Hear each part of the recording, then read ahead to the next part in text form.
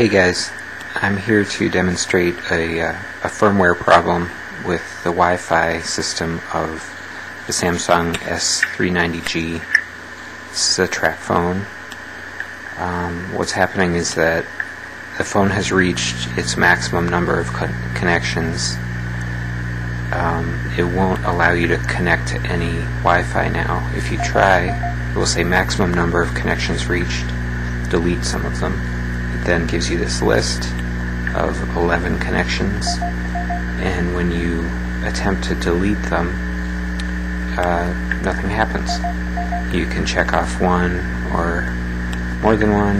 You can check all of them off, and when you press yes to confirm deleting them, it just goes back to the list.